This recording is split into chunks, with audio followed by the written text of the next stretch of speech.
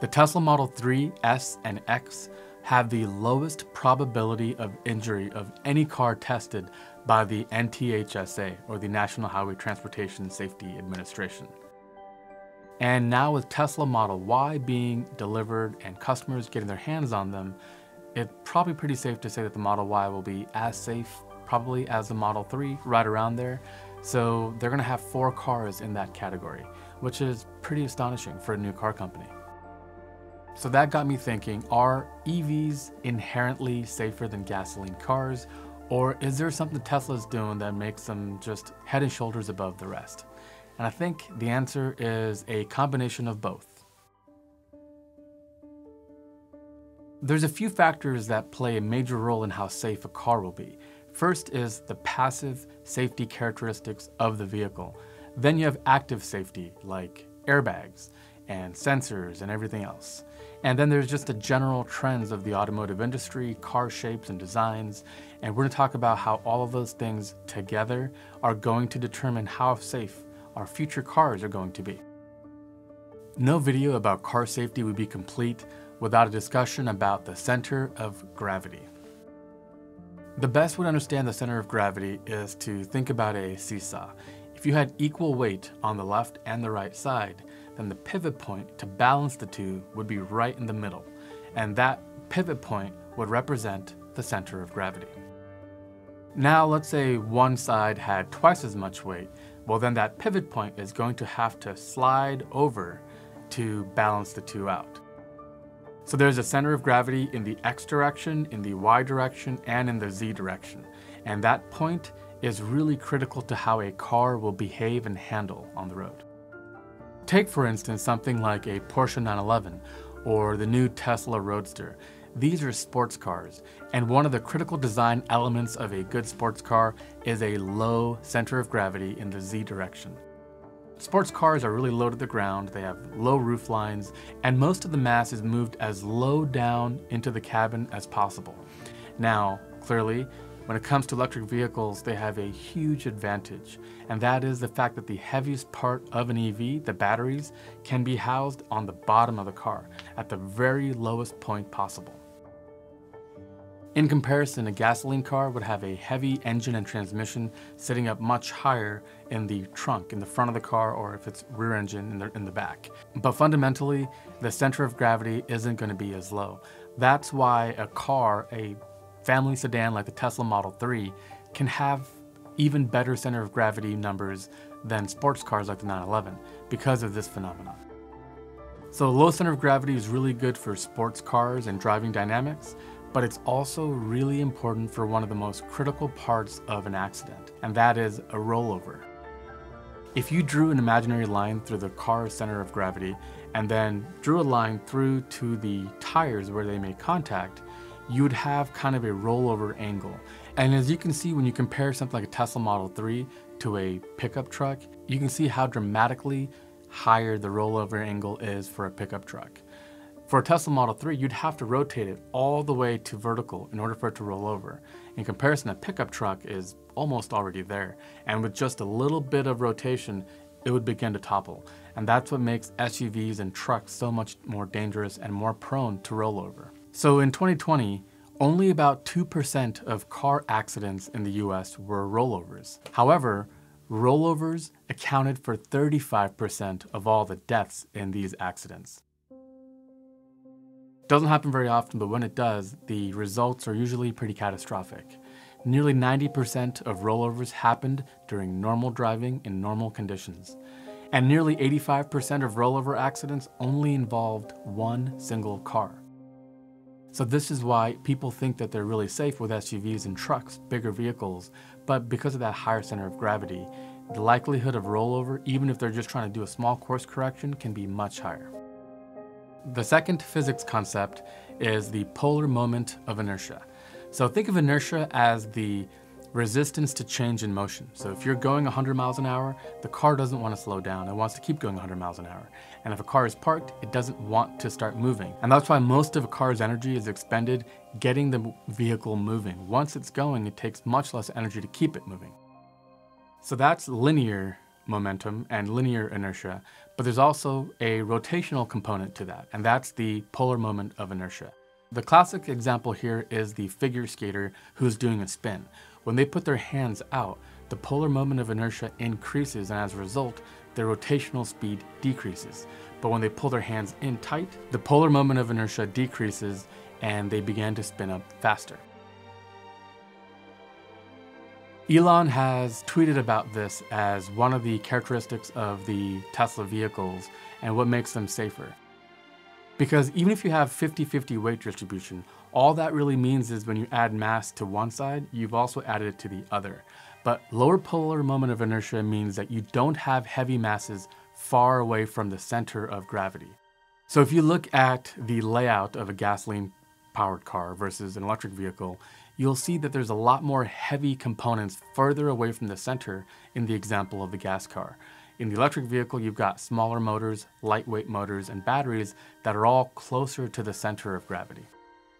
As a result of this, you'll have better handling and driving dynamics, plus the vehicle will be easier to turn and rotate, and in the event of a crash, if you hit something not exactly head-on, and you have a low polar moment of inertia, you could potentially be more likely to spin away from the collision than continue to crumple into it.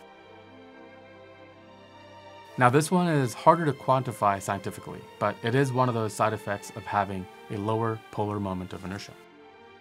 So now for the fun part.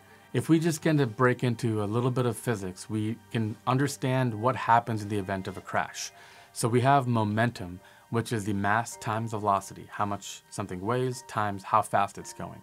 You have force, which is mass times acceleration, time, we are all familiar with time in seconds, and impulse. Impulse is defined as the change in force as a function of time. And in the event of a collision, the goal is to lower the forces that a human feels. Force can be represented as the change of momentum over the change in time. What that tells us is the goal should be to spread the force out over a longer period of time. And if you can do that, you can absorb the energy and not feel as high of a force. And this is why vehicles have front crumple zones. Here is a video of the Tesla Model 3 and an Audi A4 in a forward frontal crash. And you'll notice that the Audi has a huge, heavy engine and transmission that is going to be shoved into the passenger compartment.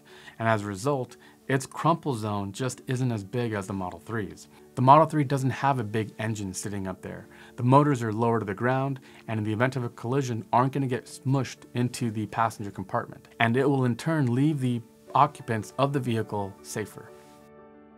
These are all pretty fundamental things that all electric vehicles will have in common, and if your next vehicle is going to be electric, you should look forward to having these new safety features as inherent design benefits of EVs. But Tesla does also have some patented things that they do to make their cars safer. For one, when I got my Tesla Model 3, I loved the huge panoramic roof, but I was kind of worried that it might actually make the car not as safe. But it turns out the Tesla Model 3's roof is incredibly safe. The A pillars and B pillars are really strong and highly reinforced, plus that strong tempered glass is also a passive safety feature, because unlike a traditional car with a sheet metal roof, which will just crumple, the glass actually requires a lot of force in order for it to crack, and as the cracks propagate and the glass continues to shatter, it absorbs huge amounts of energy. And as a result, in the event of a side collision, a Tesla Model 3 has much less intrusion into the passenger compartment than other cars that don't have this. Now this could be something that any company can use in the future, but hopefully these kinds of ideas and new takes on how to solve these engineering problems will make all cars safer. But at the end of the day, as much as we might have passive safety involved, the reality is the main reason why driving is so dangerous is because of you and me, the human element. And that's where self-driving and automobile autonomy are going to be the biggest safety advantages going forward. Self-driving cars are going to be safer because they aren't going to be tired or distracted, and they're not going to be under the influence of anything. So as a result, when more and more cars are driving themselves, there's going to be less fatalities and less accidents on the road. Tesla has a huge advantage in this space because they have deeply invested into the self-driving technology, especially with all their sensors and machine learning models for their self-driving technology. Every time you use autopilot, Tesla is able to track and figure out how their self-driving tech is working. And in the event that it can't figure out what's going on with a lane change or some marker or some road condition that it hasn't seen before, and it tells you to take over, it can record what's going on and allow the team at Tesla to monitor the footage and figure out how they could better improve upon their self-driving. And over the air, through machine learning models and AI, they can make all of their cars better. And no one has more self-driving tech on the road than Tesla does, with their fleet of nearly 1 million strong. Now, self-driving isn't an inherent advantage that electric vehicles have over gasoline cars. Sure, electric vehicles are more digital and easier to control than gasoline cars, but gasoline cars can have high-tech self-driving features as well. But the difference is that there aren't very many old electric vehicles and there's tons of old gasoline vehicles. So as self-driving cars become more common, you're probably going to be more likely to trade in your old gasoline car. And if you're going to buy a new car, in the next couple of years, it's going to be increasingly difficult to justify buying a gasoline car. I actually think Tesla's advantage in self-driving is so big that other companies should probably form a team and work on this together and license this technology to each other, because if Ford and GM and Honda are all going to try to tackle self-driving themselves, that might be really challenging, and Tesla's lead is only going to get bigger. So I think it's probably a better play is to have some sort of a consortium of car companies that get together and work on this as a team to better fund and research self-driving. But the reality is when this happens and there's more cars on the road that are self-driving and there's more cars that are electric, the number of fatalities and deaths due to automobiles is going to significantly be decreased.